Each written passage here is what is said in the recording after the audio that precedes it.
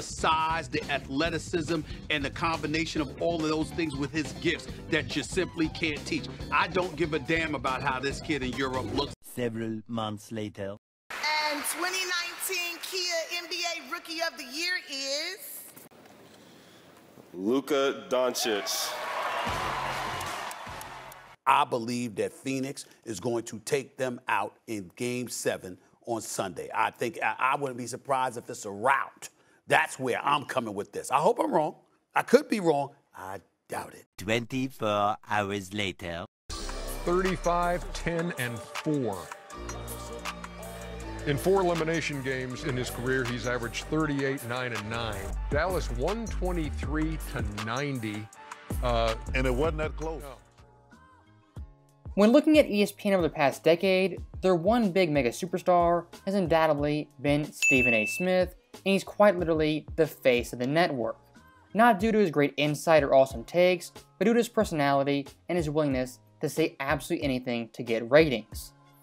And when looking at the network in general, one trend I have noticed is that ESPN clearly prefers the American superstar athlete to the foreign-born player.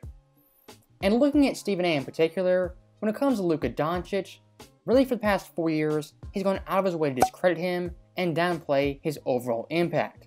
So in today's video, we're going to debunk the worst Luka takes from Stephen A. and finally set the record straight. And the first take we're going to look at involves Stephen A. Smith comparing Luka Doncic to Devin Booker and who is the better overall player for the future as well as in the moment. But for the purposes of these playoffs, I would take Booker over Luka. Because Luka doesn't shoot with accuracy the way that Devin Booker does, especially from the free throw line. That matters to me. That matters to me in this series. And it would matter to me throughout these playoffs. Long term, if we're looking at the future, with Luka's incredible upside, we understand how great he is already. But right now, for the purposes of right now, when I look at Booker, I just think that we continue to sleep because the dude looks one-dimensional. He's a scoring machine. He can finish at the basket. He's got a mid-range game. He's got a long-range game. I got to give credit where credit is due. So Stephen A. right there pretty clearly said Devin Booker was the better player in the moment in last year's playoffs. And I do want to note, he said that when Phoenix was up 3-2 on Dallas in the Western Conference semis. And if you want to talk about cold takes, this one right here is one of the coldest of all time. As Devin Booker in the next 2 games would average 15 points, 5.5 boards, 2.5 assists, 6 turnovers on 29% shooting. That was Devin Booker in the full games in Game 6 as well as Game 7. Compare those numbers to Luka Doncic in only the first halves of Games 6 and 7, and he's still better than Booker was in those games, averaging 23 points, 8 boards, 4 assists, not even 1 turnover, on 54% shooting. I want to make it crystal clear that is Luka in one half of basketball compared to Booker for the full 48 minutes. And look, I don't want to downplay Devin Booker, but being compared to Luka Doncic is not a fair comparison, as Luka right now arguably is a top 3 player, and on my personal list, he's top 5, compared to Devin Booker, who's borderline top 15 and an all-star lock. If you want to look at their overall games, Luka Doncic, he's a better scorer, better rebounder, better passer, he's more clutch, he has better handles, and his overall skill level rivals the best players in the NBA. And Stephen A's overall argument for Booker being better only deals with shooting, which is a small aspect of basketball. But looking at the full picture, Luka Doncic is clearly the better overall player. And if you thought that comparison was bad, Stephen A. Smith next compares Anthony Davis to Luka and who is the better player when healthy. Here's my question. You both said Anthony Davis is a top 7 player? Look, I like Anthony Davis. When healthy. When healthy? Luka, Joel Embiid, Giannis, Steph Curry, LeBron James, Nikola Jokic, and Kevin Durant. If he's better than those guys, if that's what you think, by all means, okay. We're only talking skill. What you do on the basketball court when you're healthy. JJ Redick, are you ready for this? I'd take Anthony Davis over Luka. I'd take Anthony Davis over Jokic. Cocaine is a hell of a drug. That right there from Stephen A. Smith was a trifecta of awful NBA takes. saying AD is better than Luka, better than Joker, and is a top 7 player at this moment in time. As in the past 2 years, Anthony Davis has done absolutely nothing to warrant that superstar status. And Stephen A was pretty clear in saying Anthony Davis, when healthy, is better than Luka. Now, first off, AD in the past 2 years has not once been fully healthy, but even looking past that, Luka still is the better overall player. Look at AD's past 2 years and the stats he's put up, averaging 23 points, 9 boards, 3 assists on pretty good shooting, with an abysmal 40-36 record. Compare that to Luka, who averaged 28 points, 9 boards, 9 assists, with a very impressive 44-21 record. And looking at Luka's Mavericks team during this time period, I would say he had less help than Anthony Davis, who had LeBron James, Russell Westbrook, and a plethora of great role players. And I want you guys to notice one thing, looking at Stephen A. Smith, in these player debates, he moves the goalpost constantly. As comparing Booker versus Luka, the one thing he emphasized was shooting and overall efficiency. For Stephen A. Smith then, that was highly important, the deciding factor on who the better overall player was. But when comparing AD to Luka, that same logic doesn't follow him. As looking at both these players, Luka Doncic, he's the much better overall shooter.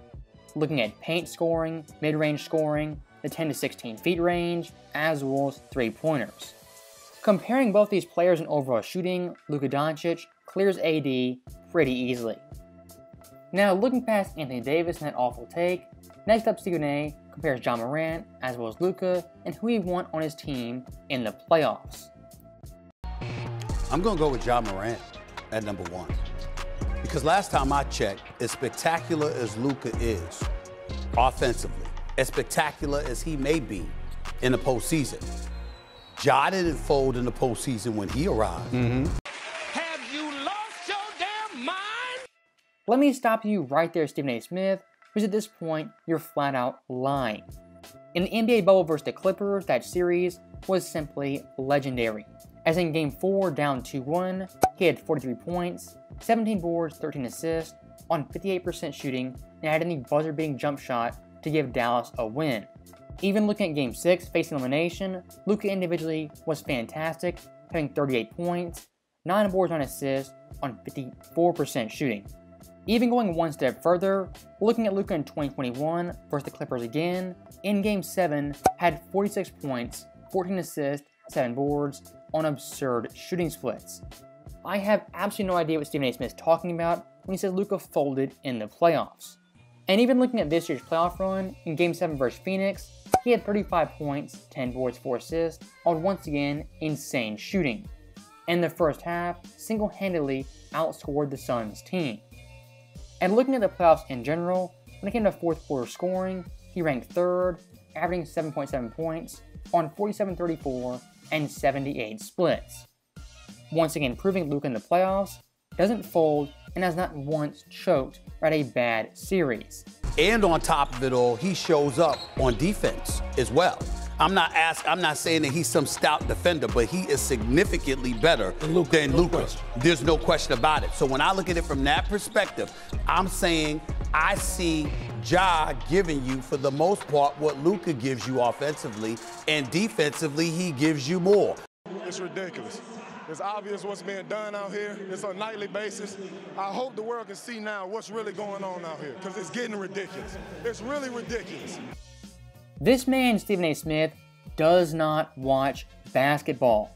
And when it comes to Ja Morant, at best, he's an average defender. And when comparing both Luka and Ja Morant, I do think Luka is the better player, and it's not even really close. But let's say someone out there thinks Ja Morant is better than Luka. If you're going to argue that, the one thing you wouldn't bring up is defense, as both these players defensively are not great. And Ja, compared to Luka, watching the games, looking at the stats, is not a better defender. As in his 3 NBA seasons, his defensive plus-minus has been negative every single year. And for Memphis overall, they're not a bad defensive team. In 2020, they ranked 15th in defense, 2021, 6th, and this year, 4th. And Ja this past year, compared to his teammates, who played at least 40 games, ranked 10th in defensive plus-minus, and was the only starter in the negatives. Compared to Luka, whose plus-minus on defense was 1.8, and Dallas the 6th best defense out of the entire NBA. Now that right there is my last point regarding Stephen A. Smith and his terrible Luka Doncic takes. As you could tell, for some odd reason, he doesn't like Luka, and very rarely, if ever, gives him credit. So as always, thank you guys for watching, hope you enjoyed it. I'll see you guys next time.